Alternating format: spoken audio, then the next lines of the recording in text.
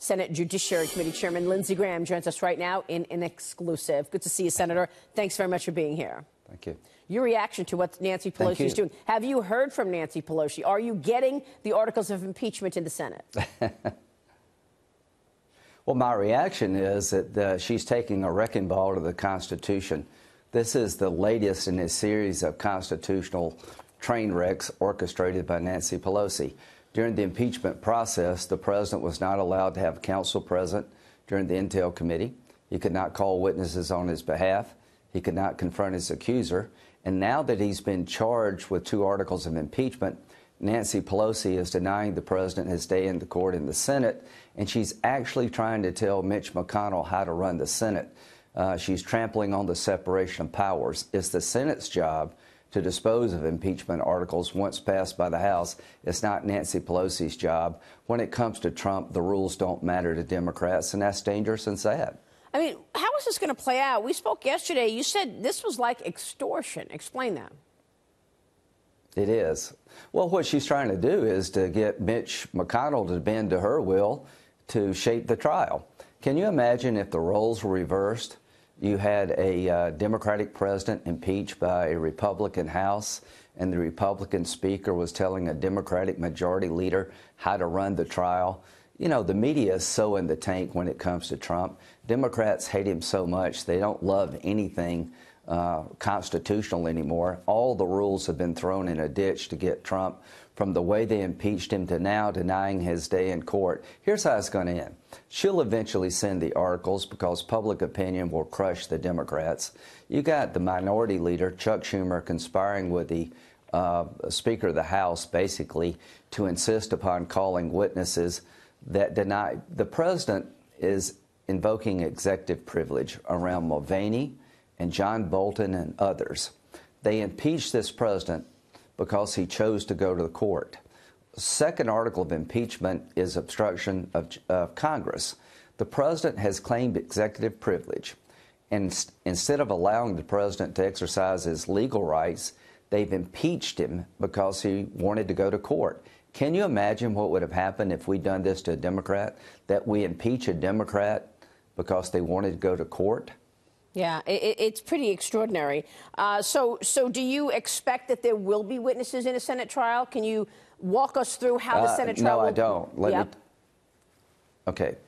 To any senator who votes to compel the testimony of John Bolton or Mick Mulvaney before the president can have his day in court, exercising executive privilege before the court's available to every American, including Donald Trump.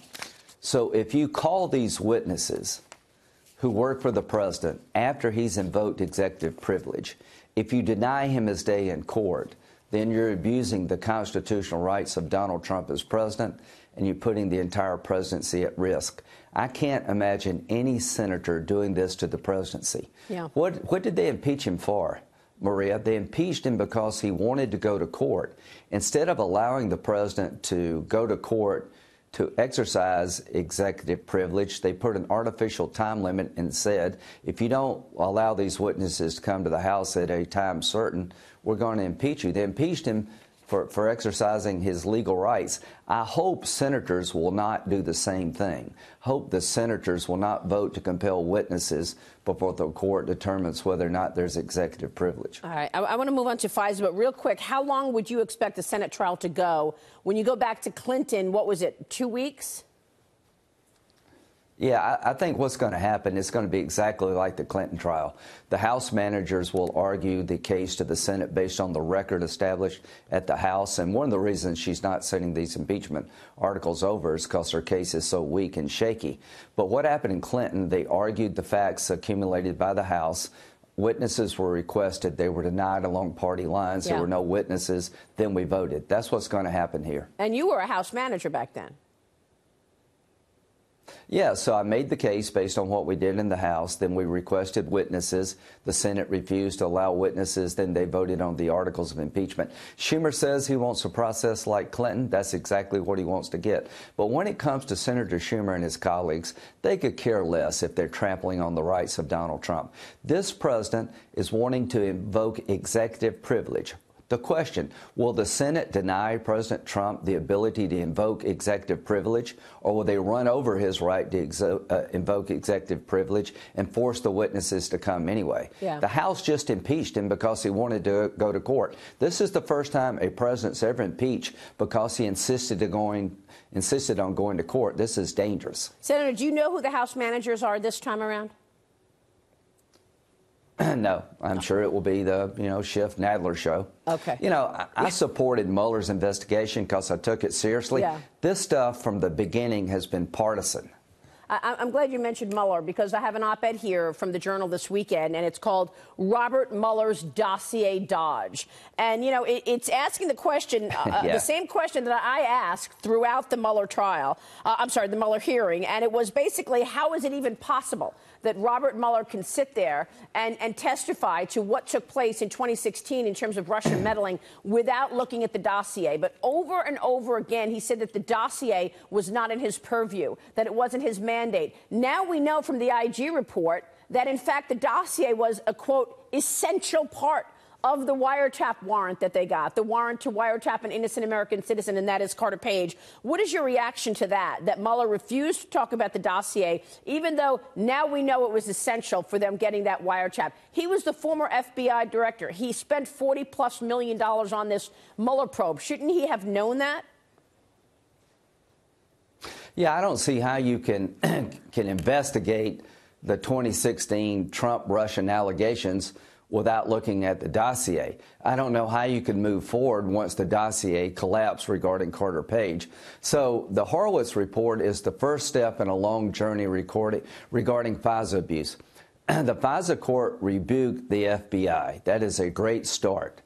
They came down hard on the FBI. If they had failed to do that, I would have lost all confidence in the court. Comey said last week he was sorry. It was sloppy. No, Comey, it wasn't sloppy. It was criminal. I'm going to call every person who signed the warrant application. I'm going to find out why Brennan went to Harry Reid in September of 2016 to talk about the investigation. I'm going to find out why it took 2 years for Mueller to realize there was no there. We're going to look long and hard at FISA abuse. We're going to pass laws to make sure this never happens again. Accountability will only be successful if somebody gets fired, and I'm looking at Christopher Wray to fire somebody at the FBI, and somebody needs to go to jail, and I'm looking at Durham to hold people criminally accountable for the laws they broke.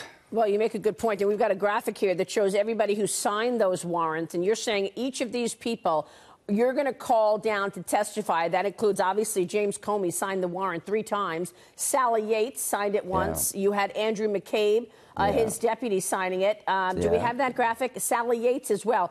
All of those people you say you are going to call to testify as you continue to do this deep dive into what took place in 2016.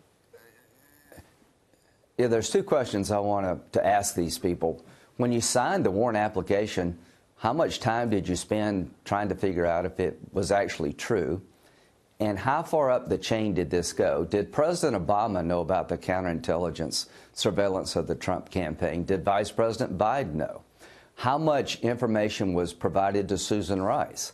I want to know how far up the chain the investigation went. I want to know why so many people could sign a warrant application so flawed. So there's a lot of questions. I want to make sure this never happens again. To the American people, you deserve better than this. Every American should be worried about FISA. And to this impeachment debacle, to my Democratic colleagues, impeachment is a dead cat. Stop playing with it. Say it again, Senator. Impeachment is a dead cat. Stop playing with it. Bury it. It's going nowhere. Quit violating the Constitution. Give President his day in court. And let's get this behind us so we can talk about things that people really care about in this country. Senator, I want to take a short break, but what you just said was really important. How high up the chain does it go? A lot of people keep telling me that the mastermind was at the CIA of putting Trump into this whole Russia meddling hoax over the last 3 years. I want to talk about John Brennan when we come right back. Stay with the Senator. Senator, a moment ago, we were talking about the FISA abuse and this whole idea to insert Donald Trump's name into Russia meddling back in 2016.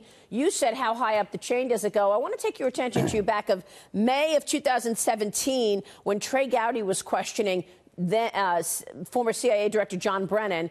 Listen to what he said. Watch. Do you know if the Bureau ever relied on the Steele dossier as part of any court filings, applications, petitions, pleadings? I have no awareness. Did the CIA rely on it? No. Why not? Because we didn't. It wasn't part of the corpus of intelligence information that we had. Senator, you just heard it. That was May of 17. He said it wasn't part of the corpus of information we had. In fact, we know now from Michael Horowitz's IG report, which came out last week, that it was an essential, quote unquote, essential part of the application for a wiretap on Carter Page. Your reaction? Well, number one, it was a part of the intelligence assessment provided to President Trump in January of 2017. This is when Comey met privately with the president, said, I want you to know about this dossier. We can't verify it, but I want you to know about it. I want to know, was the CIA part of an effort to get to the media the fact that Trump was under investigation? There was a lot of frustration by people at the FBI and other places that the storyline was not getting out. Christopher Steele went to every media outlet in the country to shop the dossier to try to get it out before the election. Brennan meets privately, I think, in September with Harry Reid, John Brennan, the CIA director. I want to know what role, if any, did the FBI and the CIA play in trying to get out the dossier, market the story that Trump was under investigation for colluding with the Russians? It looks like John Durham wants to know the same thing. John Durham has now requested, we understand, from the New York Times, that John Durham has asked for John Brennan's phone records and emails, and they want to know what exactly he was telling CIA staff in terms of this dossier. Was that perjury there? Did he just commit perjury in that May hearing?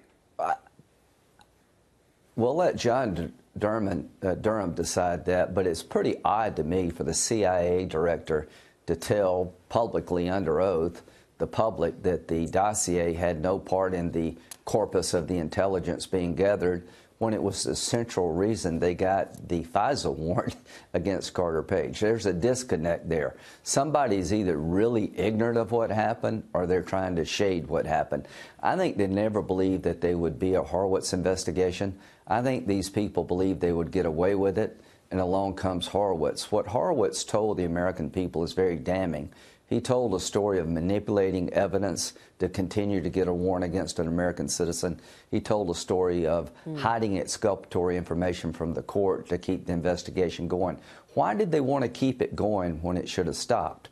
Because they hated Trump and they were out to get him. There's no other conclusion. Now, I want to know, how far up did this go? I want to know, did President Obama, was he aware of the counterintelligence investigation of the Trump campaign? And I'd be shocked if he was not. Yeah.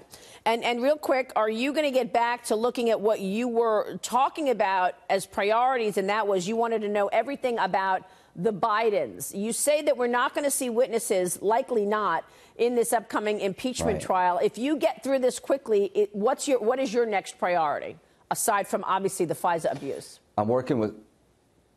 Thank you. Here's the question. You know, the Washington Post, the New York Times, and major media outlets in this country, all the news organizations haven't spent 15 minutes or $15 looking at whether or not Hunter Biden, who received $50,000 a month from one of the most corrupt companies in the Ukraine, tried to stop the investigation once it was opened.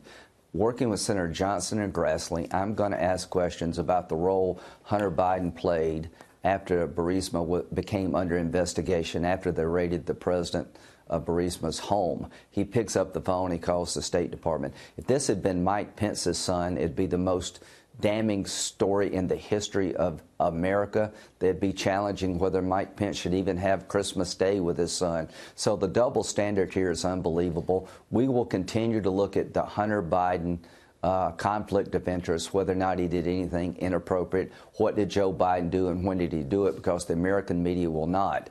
But we're not going to do it during impeachment. As I said before, impeachment is a dead cat. It needs to be buried. And what they're doing to President Trump by denying him his day in court in the Senate is unconscionable. Yep. They're shredding the Constitution. I know you don't like Trump, but enough is enough. And I know that there's also an issue around China with Hunter Biden. He traveled on Air Force Two with his father, then Vice President Joe Biden, to China, and then received money later.